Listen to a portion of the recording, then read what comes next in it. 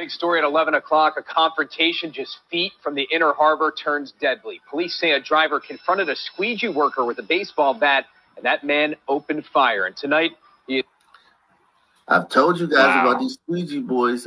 Have you guys ever seen a video where I've done about the Squeegie Boys in Baltimore? Yeah. They're fucking nuisance. They're like the Water Boys in Atlanta. You know about the Water Boys in Atlanta, right? They're just fucking pieces of shit. Fucking thugs that just fucking... They'll come up, spray your window with this fucking fluid and some shit, start wiping it, and then demand money from you. Come knock on your window with their fucking squeegee.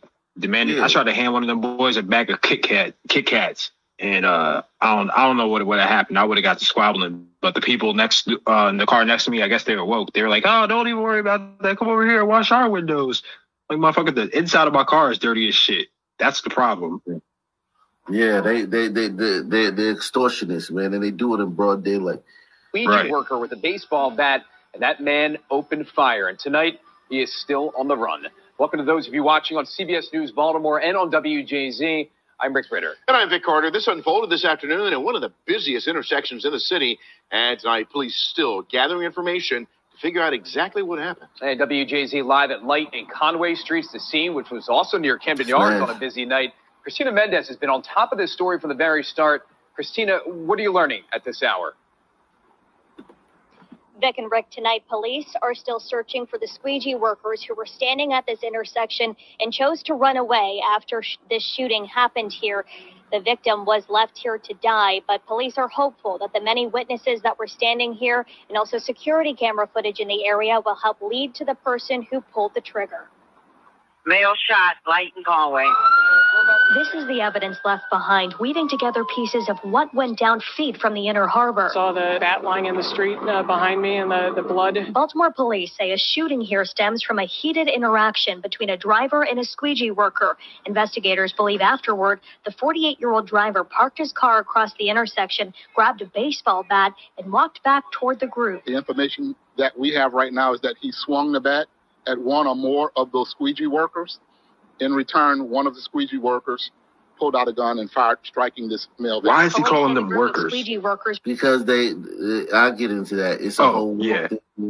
Like they're trying to like make it legitimize it. Yeah, exactly. And they're doing a lot there to fucking like they're bending over backwards for these guys. One of the squeegee workers pulled out a gun and fired, striking this male victim. Police say the group of squeegee workers ran off while the victim died at the hospital. Jolene Allen lives in the apartment right outside the scene. She says the squeegee workers are almost always stationed at Light and Conway, a major artery in the city. It's nonstop. It's a constant source of distress for not only people who live right here, but people who come to visit the city. Councilman Eric Costello echoes those same concerns. The scene sits in his district.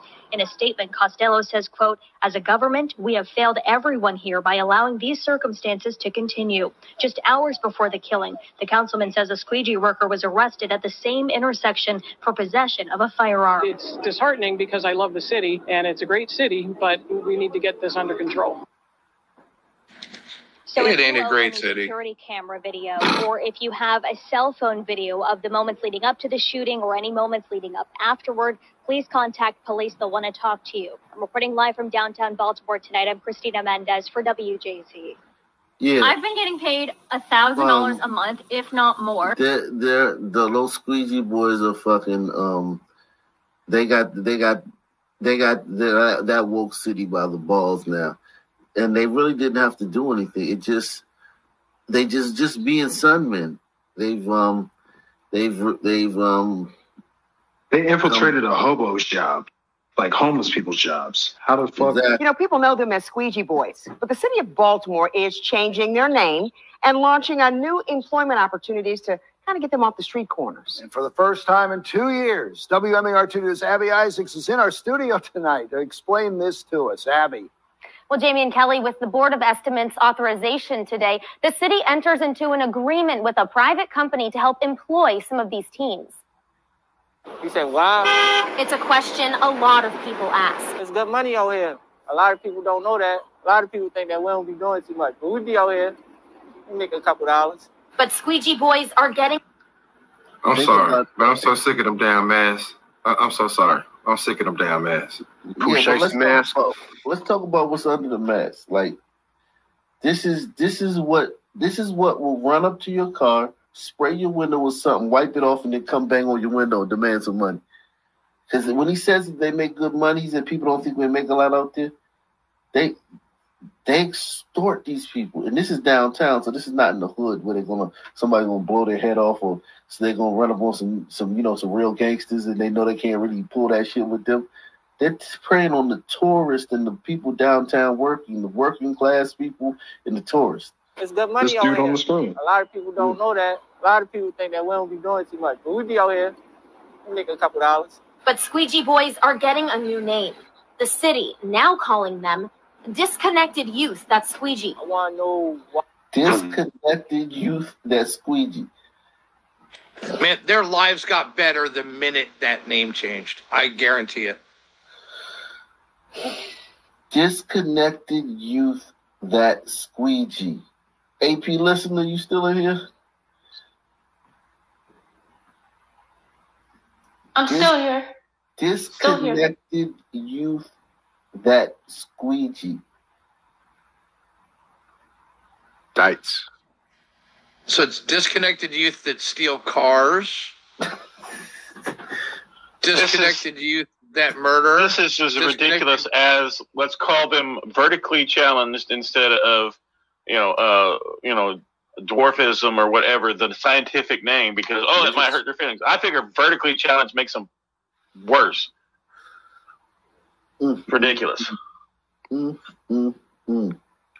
Disconnected youth, that squeegee. But Squeegee Boys are getting a new name. The city now calling them Disconnected Youth That's Squeegee. Sounds like a rap name. Call us disconnected. Like, what are we disconnected from?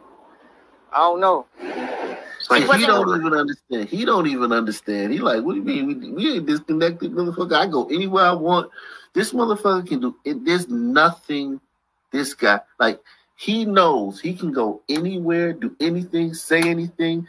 He can go in the store, steal something. He can run from a cop if the cop catch. Like, he knows. He doesn't feel disconnected. He actually is offended by the thought. Connected. Like, what are we disconnected from? I don't know. It was included in the mayor's administration's proposal for an agreement with Canopy Hilton Hotel in Harbor East to give Disconnected Youth That's Squeegee jobs in hospitality there. 2 cohorts of 10 youth will be hired for a 13-week period and paid $15 an hour.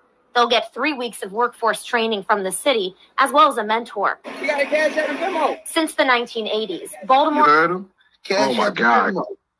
Cash App and Venmo. They extort these people. There's 1,000 videos on here on YouTube of them assaulting people. I ain't even get into that.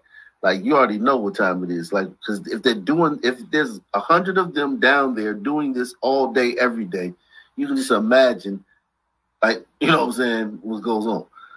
Well, as a mentor. You got a cash app and Venmo. Since the 1980s, Baltimore has grappled with persistent youth panhandling, specifically those that participate in freelance windshield washing at high-traffic intersections. City officials say for the last few years, they've been working to develop a support model for disrupting environments that encourage squeegee activity. The latest effort, launching this employer coalition. The Canopy Hilton Hotel is the first of what they hope will be many partners to employ the teens.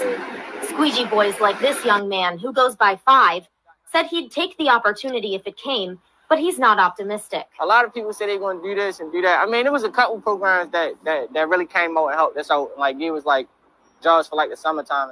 Others who interact with the teens all the time, they very respectful, question the specificity of the program. I think it shouldn't be only for the Squeegie Boys. It should be for other young boys that's out here or need a job. And I think the city needs to help everybody, not just them. Listen to these women. When your community is criminal becomes normal. They got to listen to these women. They got to.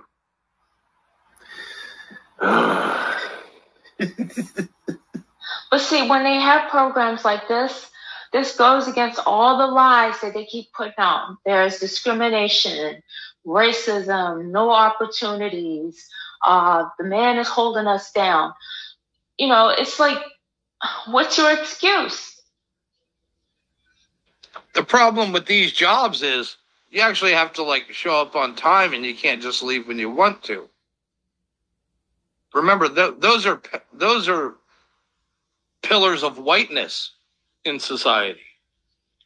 Right, you have to have some sort of responsibility. These young guys, I don't know, man. What I always say, no solution, no solution. Yeah, you think they're paying their taxes? No. I love how they call them freelance window washers, like there's organized window washers for car windows. Yeah, it's called wearing being a little detailer. bellhop uniforms. Yeah, it's called being a detailer at a car wash. Right. Hey, they're entrepreneurs. They're looking out for themselves. And see, if they were organized and actually having a business doing this, I would respect them. But when you go up there to your car, a person's car, and you're harassing people, pulling guns out on people, that's not legitimate. You can't justify. At the start, you motherfuckers be spraying people's windshields with straight water, not even like windshield wiper, nothing. Fuck these guys. Probably piss.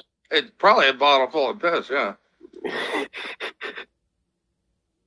Yeah. But they know exactly who to target. They know who to go after. They know exactly where to post up. They know That's what I'm saying. They know they're It happened. It happened to me. Sport. Happened to me. See, that was the thing. I have a diverse, quote unquote, group of friends. So I'm the only black dude. I'm driving the car, and it's like my Spanish dude's my right, and then two glider chicks in the back, and then another glider dude in the back. And we're all going to the Baltimore Aquarium, and there's another car behind us full of people too. And he's just sitting in this building underneath like an awning or like the opening. And like, I just looked over talking to my homeboy, and we made eye contact. And as soon as he did, like, I seen his whole outfit. I knew his whole profile. I was just like, fuck. I looked down. I was like, God damn it, y'all, just try to chill for a second. And he walked over and did everything. And it came up my window like, oh my God, what are we going to do? Oh. Just try to hand him a bag of Kit Kats, and that was that. But he was getting aggressive though. That's what got me. It's like, bro, you really just tried to scam me. How aggressive? But also too, why does the city keep allowing them to do this at a stoplight?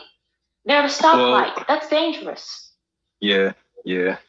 But aggressive, like he walked up to my window the first time and like just stood there, and I stared at him, and then he was like knocked on it with his hand, and I was like, okay. And then that's when he came back the third time, and he knocked on my window with the squeegee, and that's when I reached out, I rolled my window down and like balled my fist up and grabbed this bag of Kit Kats that I was snacking on, and I like kind of punched it at him. And I reached for my door handle at the same time. The people in the car next to me in this big white Escalade, they're like, oh, don't even worry about that, bro. You can come wash our windows, man. He tripping. Like, fuck that. Y'all all crazy. Y'all can all get fucked.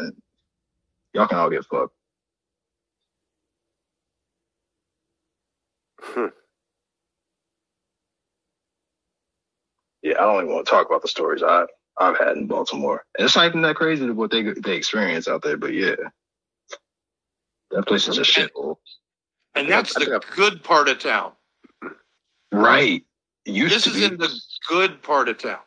Bro, when this happened, this was back in like 2013. Like, it was already fucked. I only passed through Baltimore like on a Greyhound bus. I can't remember ever stopping in Baltimore. Maybe DC, closest was like the DC bus station. And that was it. But yeah. Union Station. Yeah. A few times I've ridden the bus or like Amtrak by myself. When I was a teenager, but I don't think I've ever been to Baltimore. Yeah, not worth your time. Not worth your time.